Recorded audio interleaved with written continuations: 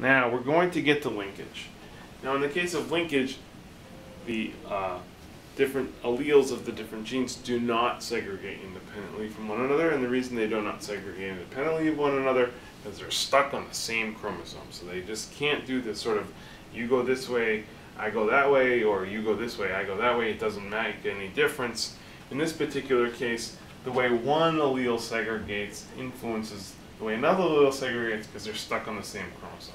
So let's just think of a case of two different genes. One's called purple, one's called vestigial, and so what I'm showing here are a true breeding stock with purple eyes, sort of more like blue, but let's call it purple for now, and vestigial wings. So this is a true breeding stock, and these are recessive alleles. So purple, purple, vestigial, mutant, mutant, right? Okay. Now in this particular case, you can cross this with the wild type fruit fly. It's got normal wings. It's got the wild type allele of vestigial. You can indicate that with a plus if you were on the two, and purple, purple, wild type alleles of both of those. You could also indicate those with a plus.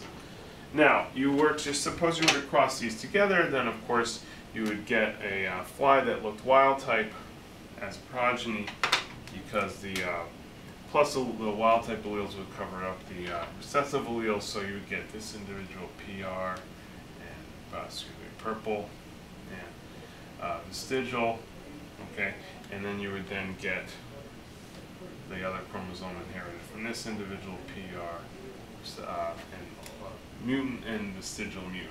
Okay, but this individual would look wild type because these recessive alleles are covered up. Now you can do something called a test cross. Okay, you can back cross to the mutant line, for example, which is this one in which it only has recessive alleles, so that the mode of transmission is instantly revealed from the parents, because whether the recessive allele basically reveals the allele that's inherited from this back cross parent. Okay, so this is an F1, and we're going to do a back cross.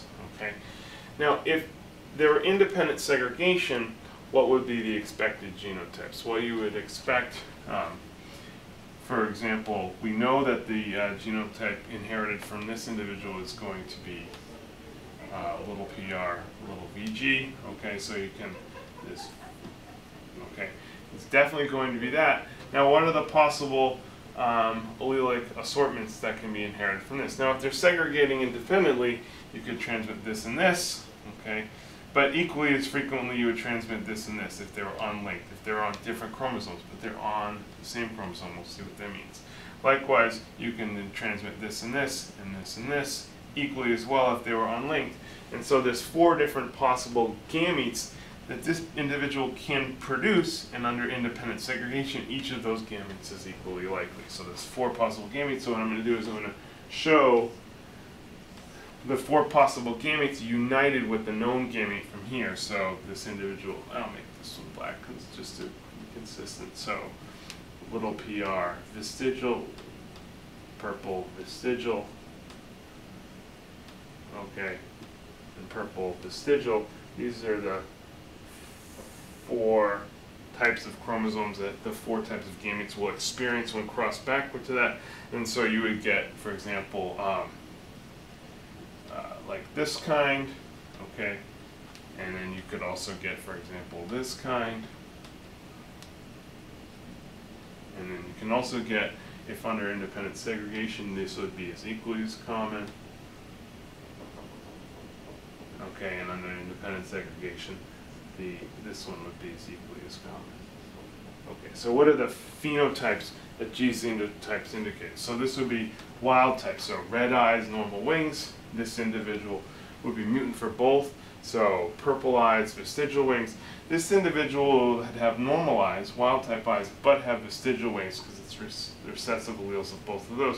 And then reciprocally, this one would have purple eyes and vestigial wings. Now, under independent segregation, each of these would be equally likely, and so we get the famous sort of 1-to-1 to 1-to-1 segregation pattern. Now, this is not actually going to be the case. We're going to say, in this particular case, that they're linked, and they're linked in such a way that between them, okay, there are 10 centimorgans. And by 10 centimorgans, what I mean this is a 10% recombination frequency, or 0.10 recombination frequency or 10% chance of recombination. Okay, so if you were to collect 1,000 progeny from this particular class, what would you expect? Okay, well, 10% of them would be of the recombinant class. Okay, these are the recombinants. Okay, and then the residual, the other 90%, would be of the parental class, parental. Okay, so of 1,000 progeny, 100 would be of this kind, and 900 would be of this kind. Okay, and you then would partition accordingly, equally, between those 50 and 50 here. This is what's expected, and 450 and 450 here. Now, of course, this is the expectation. Of course, there's going to be variation there. So, you know, your real data might be something like, you know, 462 here. Okay, 438 here, and 55 here, and 42 here, something like that. Okay, that would be what real data will look like. But this basically shows you that there's this 10% recombination because the recombinant class is 10% of the time. The next module we're going to do is tell you what happens in meiosis in this particular case.